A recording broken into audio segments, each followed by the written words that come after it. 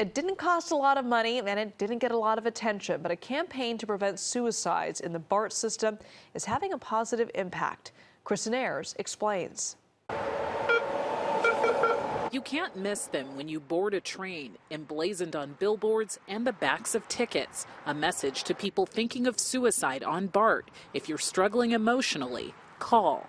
It is intended to be helpful to people who are considering suicide. And to those around them.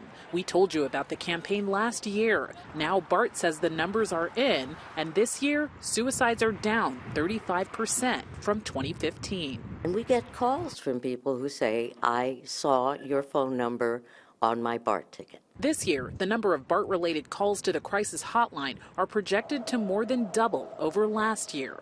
But the billboards and BART tickets aren't the only thing driving the drop in the number of deaths. BART staff are also being trained in how to step in before a suicide. Station agents now carry these wallet-sized cards, and they recently underwent training on how to talk to someone in distress. Approach them slowly and calmly with your arms down. Ask, can you take a step back for me? Offer the lifeline number.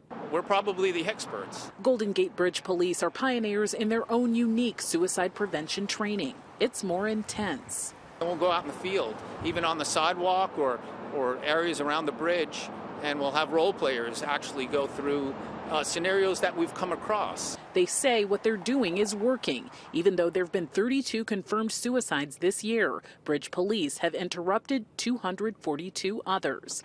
Back at BART, Eve says she's proud of the drop in suicides, but believes the signs are just the first step. A final step would be something like a barrier. Christin Ayers on the Night Beat.